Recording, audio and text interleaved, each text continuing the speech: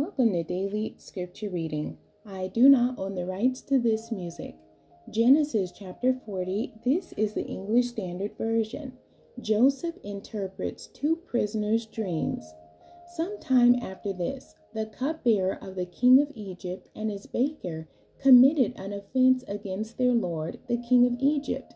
And Pharaoh was angry with his two officers, the chief cupbearer and the chief baker, and he put them in custody in the house of the captain of the guard, in the prison where Joseph was confined.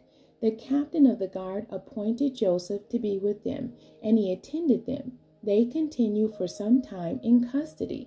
And one night they both dreamed, the cupbearer and the baker of the king of Egypt, who were confined in the prison, each his own dream, and each dream with its own interpretation. When Joseph came to them in the morning, he saw that they were troubled. So he asked Pharaoh's officers, who were with him in custody, in his master's house, "Why are your faces downcast today?" They said to him, "We have had dreams, and there is no one to interpret them." And Joseph said to them, "Do not interpretations belong to God? Please tell them to me." So the chief cupbearer told his dream to Joseph and said to him, "In my dream there was a vine before me, and on the vine there were 3 branches. As soon as it budded, its blossoms shot forth, and the clusters ripened into grapes. Pharaoh's cup was in my hand, and I took the grapes and pressed them into Pharaoh's cup, and placed the cup in Pharaoh's hand." Then Joseph said to him, "This is its interpretation. The 3 branches are 3 days. In 3 days, Pharaoh will lift up your head and restore you to your office, and you shall place Pharaoh's cup in his hand as formerly, when you were his cupbearer.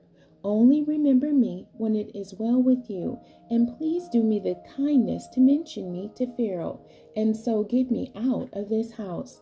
For I was indeed stolen out of the land of the Hebrews, and here also I have done nothing, that they should put me into the pit."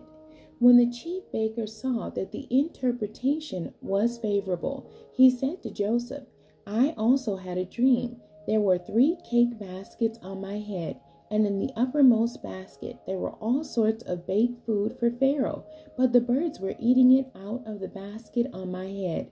And Joseph answered and said, "This is its interpretation. The 3 baskets are 3 days. In 3 days Pharaoh will lift up your head from you and hang you on a tree, and the birds will eat the flesh from you." On the 3rd day, which was Pharaoh's birthday, he made a feast for all his servants, and lifted up the head of the chief cupbearer and the head of the chief baker among his servants. He restored the chief cupbearer to his position, and he placed the cup in Pharaoh's hand. But he hanged the chief baker as Joseph had interpreted to them. Yet the chief cupbearer did not remember Joseph, but forgot him. The end. God bless you, and thank you for joining me today.